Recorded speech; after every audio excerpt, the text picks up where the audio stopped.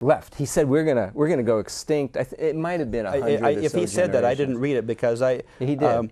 Maybe I would be like the scientist who Gore tried to quote in Copenhagen, and the scientist said, "That's not me. I would never say anything like that." Okay. So. Well, in any case, he did. But in any case, I wanted to make one final comment. We'll go to this section of film, which is 8.5 minutes long, and then we'll come back and talk with you guys. And by the way, those phone numbers, if you're watching tonight, June 19th, 2010, you can call us.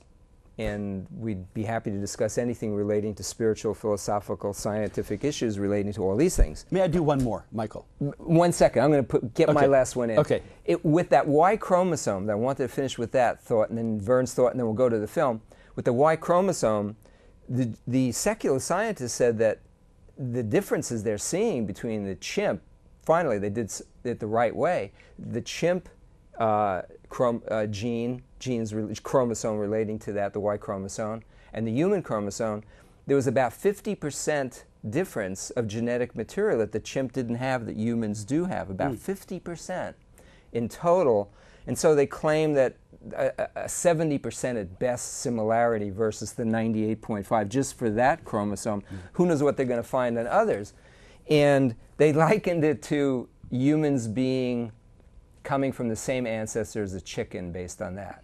And there aren't too many people that say that, obviously, look at that chicken, we've evolved from a chicken, but genetically, from a Y chromosome perspective, it fits just as well as with anything, as with a chimp, to say we've evolved from a chicken.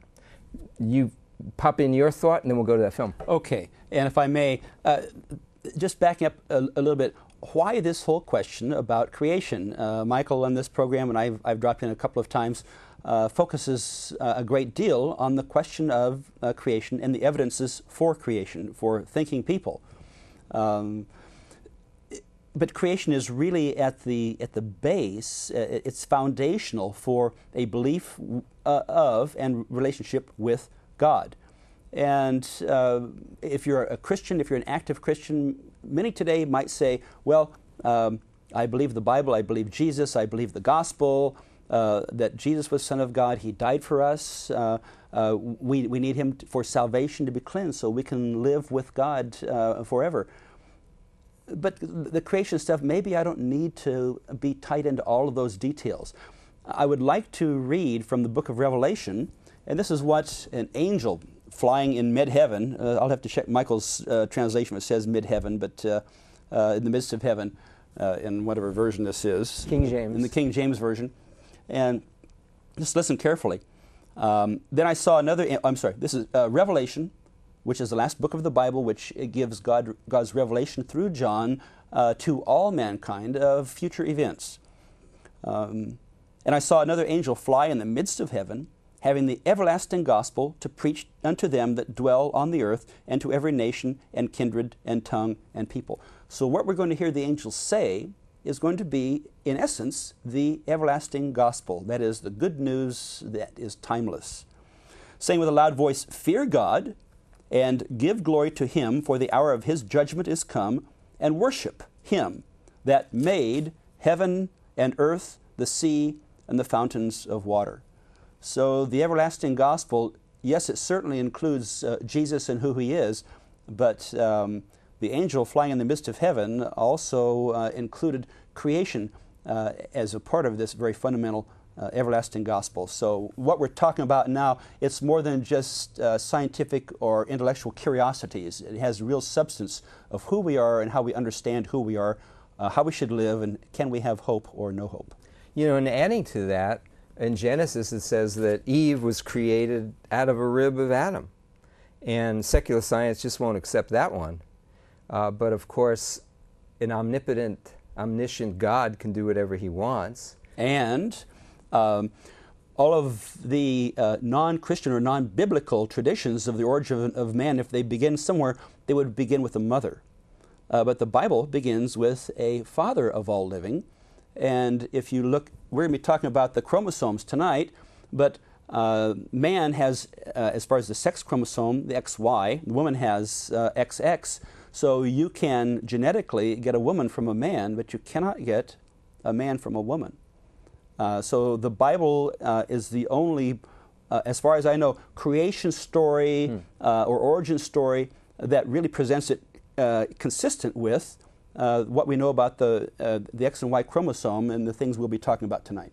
And we've said before, everything in the Bible fits scientifically. There's nothing that the Bible speaks about that is in error. I mean, some people would like to throw in, the Bible says the sun stood still, when there was a big battle going on.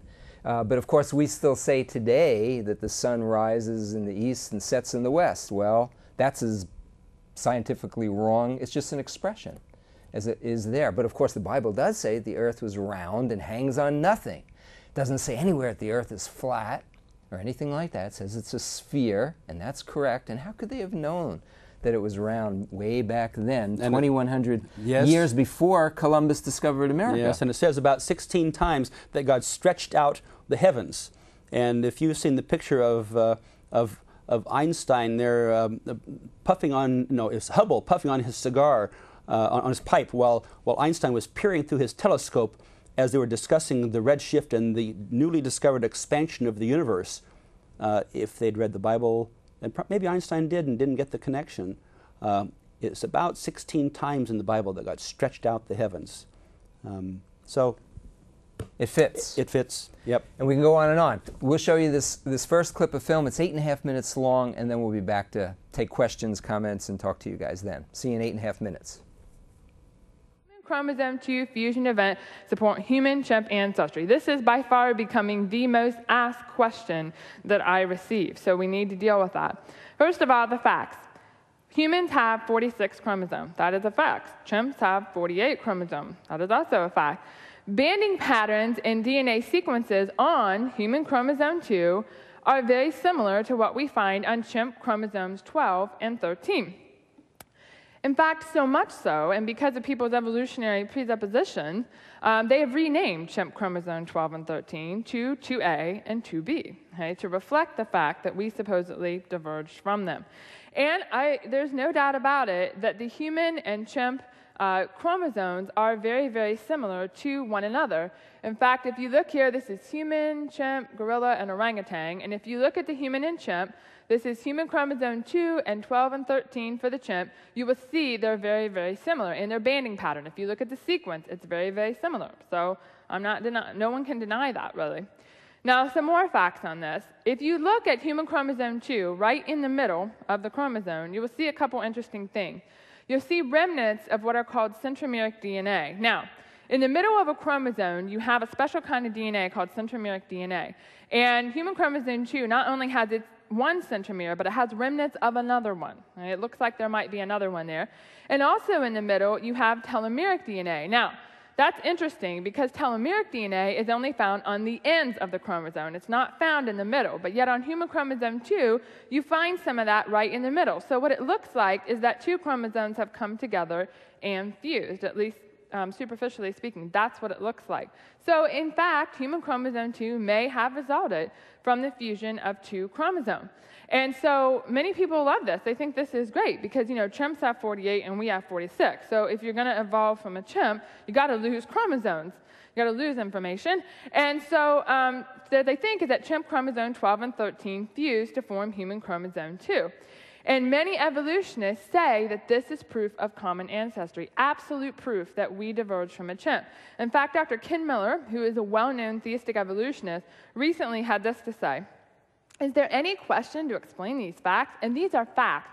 This is not hypothesis or conjecture, the fact that human chromosome 2 is similar to chimp chromosome 12 and 13. Any way to explain these facts in light of the view that our species was uniquely designed or intelligently created? The answer is no. You can only explain this by evolutionary common ancestry. Wow, that's a pretty powerful term to use, only. Unfortunately, what Dr. Miller and many other evolutionists don't realize is they have committed a logical fallacy with their argument. So we're going to take a look at that, and we're going to point that out. And one of the biggest logical fallacies that I see committed, and you're going to see this several times today, is that of affirming the consequent. They say, well, if humans and chimps share a common ancestor, then we should observe a fusion event. Human chromosome 2 shows evidence of a fusion event.